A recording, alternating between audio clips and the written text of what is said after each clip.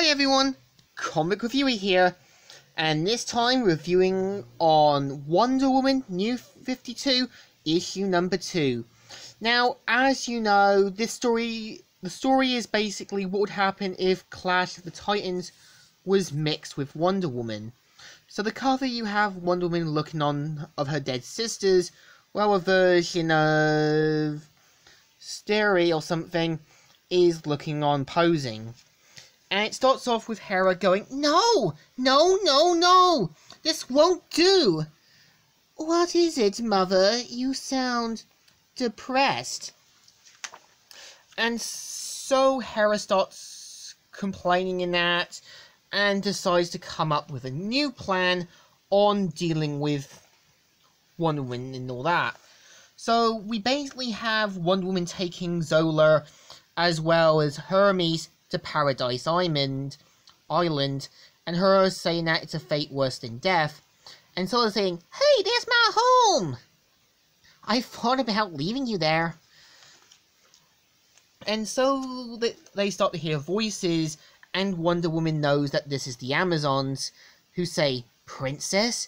And their designs literally look like a version of God of War or kind of Comic-Con look. And you're also introduced to the New 52 version of Queen Hippolyta. Now, fun fact, during the event of the New 52, it was revealed that it's mainly a dream and illusions, meaning that the real Hippolyta is somewhere around in the DC Rebirth, while this one is meant to be more of an illusion, and basically based on the kind of original version with blonde hair.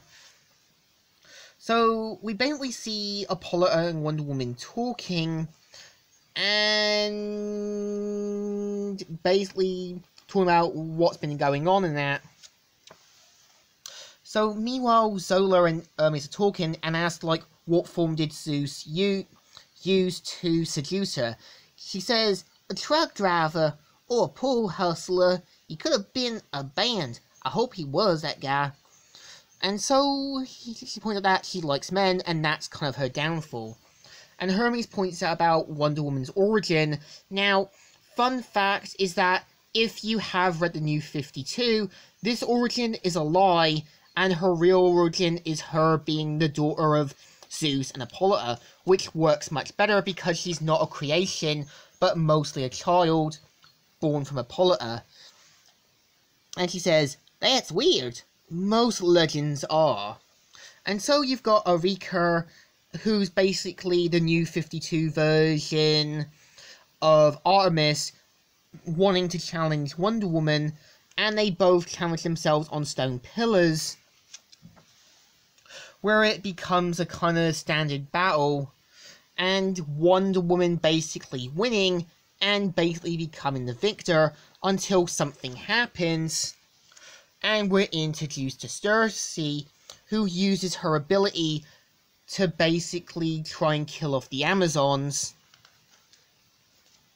and one by one falling, and Arika's like, "We are surrounded, sisters. These warriors are like nothing we've ever faced."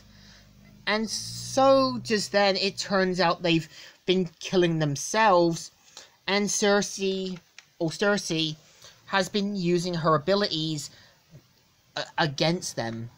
So Wonder Woman uses her lasso to tie around her and says, "Ouch, and here all I wish for is to embrace my sister.